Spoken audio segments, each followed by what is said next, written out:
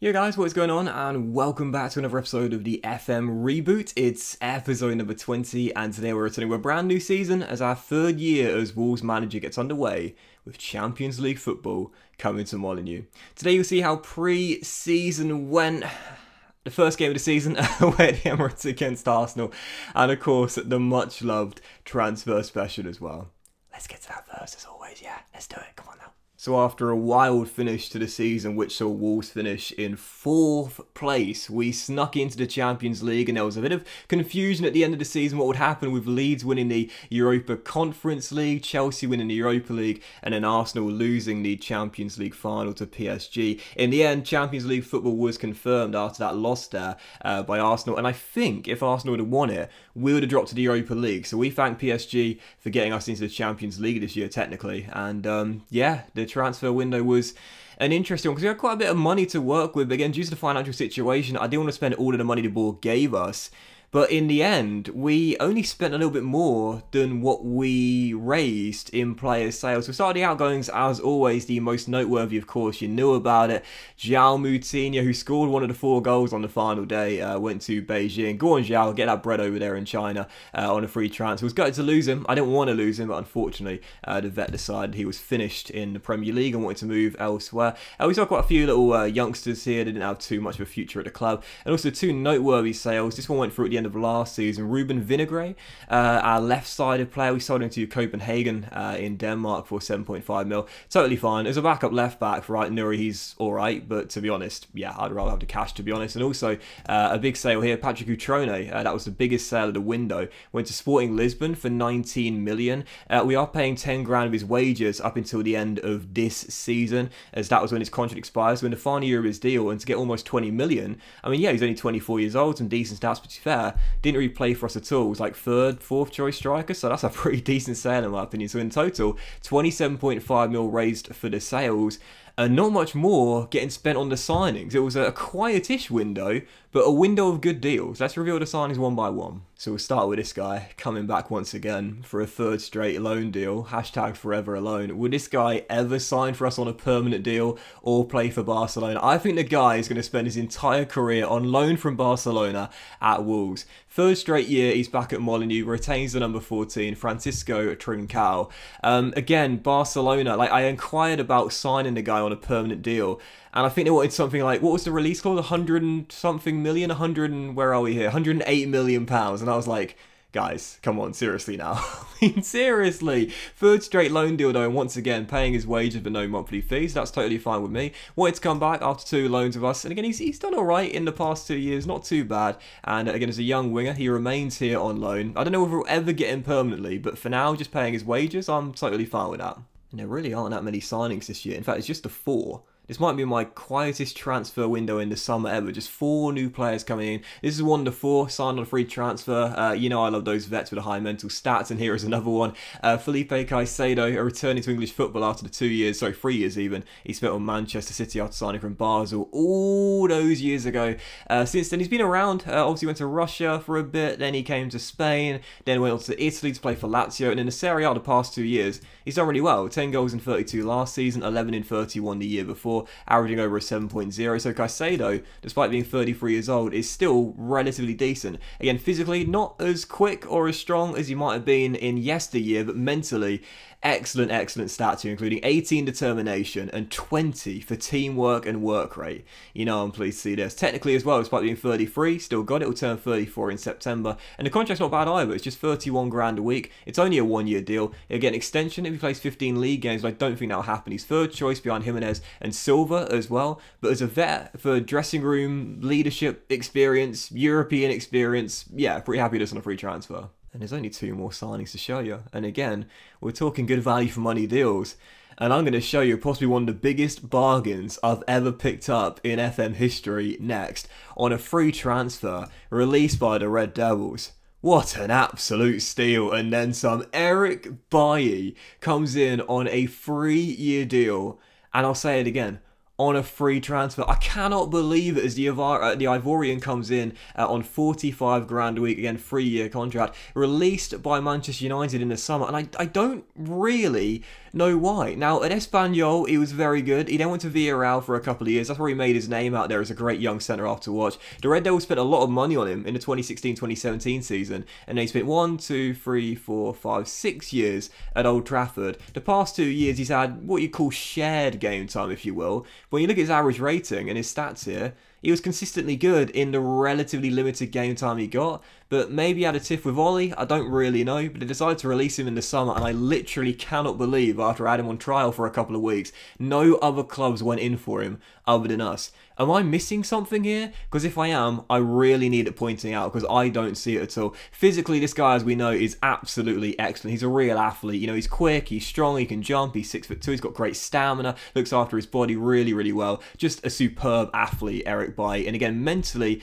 he does lack the composure, the concentrations, and the decisions that you'd ordinarily like on a centre-back these days, but he's very aggressive, 16 aggression, 70 anticipation, 18 bravery as well. He dives into tackles as well, so we'll be watching out for that as the years go by. But with 15 positioning, 14 heading, 16 marking, 17 tackling, he's a pretty decent old school centre-half. Physically very strong, decent aggression and bravery, and technically as well, the trio there for the centre-back, all 14 or higher, heading the least at 14, 16 and 17 for marking and tackling, very decent indeed. Not great when playing out from the back, you'd say, with 7 vision, but even so, as a no-nonsense centre-half, and on a free transfer, absolute bargain, and only 45 grand a week as well. I feel like I'm missing something here, but I don't know what it is.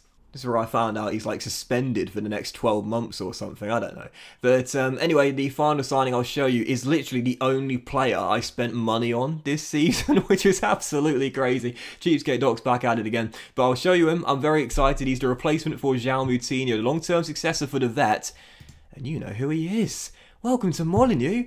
I've had you before. Emi Buendia, yes, coming in on a £36.5 million deal. That was the minimum fee release clause he had at Norwich for clubs in the Champions League. And after qualifying for it last season, we could meet that clause, and you best believe I was going to meet it every single day of the week. Now, if you watch my Norwich save, then you'll know how good this guy is. And with everyone talking about Jack Grealish potentially going to Manchester City, what a lot of people are forgetting is that Aston Villa have got a baller in Emi Buendia to replace him. It's a brilliant signing from Norwich in this summer, and I can't wait to see how he gets on at Villa Park. And whether he'll have the same impact as Grealish, we're yet to find out. But at Norwich, for the 4 years he spent there, he was absolutely excellent in the game. And of course, in the Championship season in the game, he was ever present there, 7.54, guiding them to the going to promotion. And last season, the Premier League, Norwich survived. I wouldn't say primarily because of Buendia, but he certainly helped, no doubt about it. 7 goals, 6 assists, averaging 6.86 in 35 games. There was interest from RB Leipzig and Spurs. Spurs never put a bid in. The Germans did, but in the end he decided to stay in the Premier League and sign for us. Emi Buendia is great, as we know. In our Norwich side, we often played him on the left, we often played him on the right, and we often played him through the middle. I think I'll be playing him through the middle, though, in this team. He is quick, no doubt about it, and being a right-footed player with the stats he's got, he definitely could be an inside forward, but through the middle, I think that's where he's going to excel. He's got 18 for flair, 16 determination, 16 off the ball, 16 vision as well, 16 passing, 16 technique, 16 first touch, 17 dribbling as well. And he can cross the ball. There's no doubt about that, but I think through the middle is where he's going to excel the most. And for Buendia to replace João Moutinho, again, 36.5 mil, excellent sign to meet that clause there. And again, a 5-year contract, 90 grand a week. I've got to say, I'm happy to use this guy once again. He was a star in my Norwich save for the first 5 or 6 years before we sold him to China. But here he's at Molineux and a long-term successor for club legend, João Moutinho. So that's it. It was a really, really quiet window, I must admit. You know, for us to go into the Champions League and do very little business and only spend money on one of the 4 signings we picked up, pretty crazy, right? But the reason I did it is, again, to manage the financial situation as well as we could. In the end, we only spent 9.5 mil in terms of a net loss in the summer when you add in Vinagre's sale at the back end of last season. So only a £9 million loss in the end. When you look at the finance situation here, after the sale of Coutinho just went through, 37.8 million in the balance, 40 million in the transfer budget. Whilst there's still a month to go until the summer window's over, I'm not sure I'll be spending any more money. If we do, we'll probably look to add more depth. Other than that, I think I'm done. If you look at the team report, what you will see is that we've gotten much better in these past couple of years heading into Season 3. There are so fewer weaknesses than before, though this weakness definitely needs to be eradicated, as does this one as well. But so many more strengths to our name now, and this is again just great to see. Year by year we reduce these and improve and increase these. And again, as for the squad depth, that's the only area of concern for me this season. This is our first year playing European football. It will cause some physical strain. That's the only concern for me. Like, you know, our squad, our first 11 has a great deal of quality in it. The question is, do we have the depth? We're lacking depth at left back. We're lacking depth in goal. We're probably lacking depth as well in the playmaker position, despite the signing of Buendia. That's my only real concern. So if we do sign a player or players, it will most likely be players for the bench as opposed to starters. Now, we do have a couple of issues in the dynamic screen right now.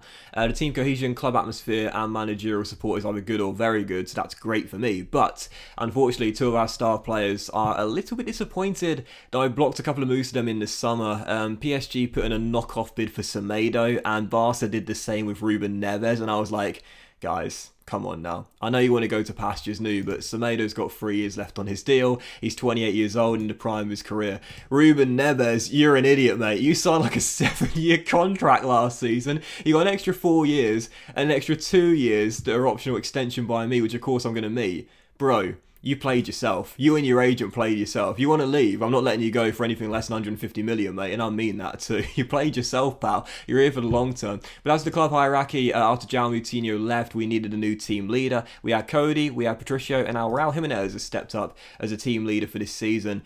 I don't know how much longer Jimenez will be staying. That's the question. But for now, he becomes a team leader. And as the social groups as well, right now, everyone's in the main WhatsApp apart from Philip Caicedo. He's waiting for the invite to the WhatsApp group. I'm sure he'll get it soon, but for now, he remains the only outsider. Moving on to the competition expectations for Season 3, as you can see, just like last season, the board has said in the Premier League, just finishing the top half. I love the luxury of the low expectations from the board, totally different to Season 1 when they said qualify for the Europa League. FA Cup reached the quarter-final, last year knocked out in the 4th round by Spurs. Carabao Cup reached the quarter-final, last year knocked out a round fewer by Manchester United, but again, to be honest, not really fussed either way about this, but I would like a better showing in the FA Cup after reaching the final in Season 1. Now, to the Champions League, the board expectation is be competitive. We're not expected to get beyond the group stage of the Champions League. Okay, fair enough. I mean, I hope we do, but I guess we'll have to wait and see. We'll enter the group stage in September. The draw is at the end of August. I'll try and make sure it's in the next episode if I can. And that's the season preview of the Premier League as well. Where are we here? There we are. We're expected to finish in 8th place this season, which to me, I think is a little bit low, personally speaking, after last year's 4th place. I think really here to here is where I'm targeting. If we can sneak into 4th place again, I'll be absolutely buzzing. But 1 year in the Champions League and then drop into the Europa League or Europa Conference League, that'll do me fine. So 8th place is where the media expects to finish, but I'm targeting here to here. That'll be fine for me. Before the first game of the season, a brief look at pre-season and our upcoming schedule for this year, which, as you'll see, is going to be a little bit staggered due to the World Cup in Qatar coming in November/December. So pre-season started off poorly, and then we turned it around. And just like last season, we got a tough start to the campaign. I'm hoping that the board won't set me a points target like they did last year. But again, we got a very tough start to the season here. Arsenal at the Emirates on the opening day, then both Manchester clubs, both home, and then away as well. Afterwards gets a little bit easier. But even so, just like last year, tough free opening day fixtures for us here with Wolves. But again, as you can see, the World Cup will be coming in November and December in Qatar. I will show you the groups in Qatar and who is in what group as soon as I can. There we go. And yeah, so again, this will be coming in November and December. So I'd imagine a few of our players will probably go away for it. Most probably won't get selected, but even so, these are how the groups are. And again, it'll be starting on the 2nd of December. Interesting stuff. I don't know how we're going to handle that with the Champions League, to be fair. I guess we'll just have to wait and see. So moving on then, we did the first game of today's episode is indeed the Gunners away at the Emirates. They've been really good since the save began, and yeah, consistently competing for trophies. Last year, of course, losing the Champions League final to PSG right at the death in extra time. That must have hurt so much. They'll be looking for revenge this season, knowing we've taken their spot in the ECL. So heading to the game, this will be our team right now in the injury report. As you can see, just the one player, sorry, 2 players down now actually. Sorry, Jimenez got injured in pre-season, shock horror, and also Buendia went down down in pre-season as well with a pulled calf muscle. Won't see him for the first 2 or 3 games. So this will be our team 4-2-3-1. Who needs a secondary tactic when this is working so well? Watch us lose 4-0. Producers in goal. Back 4 is like Nuri, Baye making his debut alongside Big Chris and Semedo, Nevers and Forsby through the middle. Traore and Trincao, the inside forwards, and Pedro Neto plays through the middle, supporting Fabio Silva. On the bench, Bettinelli, Cody, Robert Jordao, Ward-Prowse, Pedence, and Felipe Caicedo as well. First game, it's the Gunners away in North London. Let's get off to at least a decent start. Come on, Wolves. Yeah, if you remember back in Season 1, Arsenal only missed out on the Premier League title on the final day to Liverpool, as Big Chris heads that free kick just wide. And last season, of course, again, reaching the Champions League final, incredibly impressive. But this season, will they be able to maintain that good start to the series? Well, not entirely sure, but halfway through the first half, still 0-0, and at the moment, we're relatively comfortable. Arsenal traditionally always do really well for me in FM, like really, really well, as Traore gets on the move, and it's a splendid run, but the shot is easily caught, and it's still 0-0. Again, I don't know if we can get back in the top 4 this season. Last year, I wouldn't necessarily say it was a fluke, but towards the end, let's just say we were so close to bottling it, and thankfully just about managed to hang on. Not sure we can do it again, but, you know, just keeping European football of some kind will do me fine. Again, Europa League, and hopefully not Europa Conference League, but if it is, that's better than nothing. Arsenal yet to get going, so now I just said that, watch them go a goal up. Dusan Tadic escapes his man, as Odegaard finds Kieran Tierney down the left, Semedo to beat, and the Scotsman finds Odegaard, and Brozovic's shot trickles in to the bottom corner. Gun is in front, and that is just typical. Yeah, the reason why I don't think we can do 4th again is because I just don't quite think we're at the level of these teams yet. I don't. The traditional top 6, I still feel are like 1 step above us at the moment. Like we're getting there very closely. And again, gradually you'll see, season by season, we're making slight but steady improvement to the ability of our team.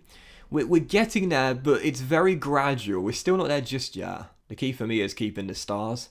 You know, Semedo, Neves, Jimenez, I suppose, as well. We lose those guys, and then we're going to start to struggle. But if we can keep them here for all their primes, then we'll be all right. And again, Jimenez is 31 now, so we will need replacing at some point. But Fabio Silva is still described as a wonder kid and developing well. So he's the long-term successor for the Mexican. I don't really know the areas of concern. This hasn't exactly gone according to plan on the opening day. We actually had a better start to the game, but since then, I mean, we've been absolutely dominated in the stats, and I won't try and brush that under the rug. So looks like we will lose on match day 1, just like last season. But again, it's not how you start, it's how you finish. Last season, we lost our first 3 games. The Wolves board thought about sacking me. Yeah, we finished in the top 4 and qualified with the Champions League. So I'm not too concerned by this, as Caicedo gets on the move and Leno makes the easy save. It's all right. These guys got to the Champions League final last year. We're not at their level yet. We're getting there, but we're not at their level yet. So that's okay. I'm not too disappointed. Unlucky boys. Would have been nice to win there, but it wasn't to be. Don't go harsh on the boys. It's a marathon, not a sprint. It's all right. It's match day 1 of 38. I think sometimes people can forget that progress and time isn't always linear, but also as well, things do take longer in an FM save to build up and become a really, really good team. It normally takes you, like, I'd say again, 3 to 5 seasons before you get your identity sorted, and then you make serious progression. So this season, again, if we can just keep ourselves in Europe, that's more than good enough for me. Might lose in the opening day, but again, plenty of the campaign to go. But that was this episode of the FM Reboot, guys. Big thank you for watching. If you enjoyed it, if you hadn't, please drop a like. Much love to you all. Have a fantastic day, and we will see you for the next episode, where we'll come back with the Champions League group stage draw, which will come just before the Norwich game. And I think, again, the first group game is going to come around here, so I might return for that as well, plus maybe West Ham away. That would be a nice little doubleheader there, or possibly the Foxes at home. I'm not entirely sure. Have a great day, guys. Much love to you all, and I'll see you for the next episode of the FM Reboot, featuring the Champions League group draw and probably the opener as well. Very soon.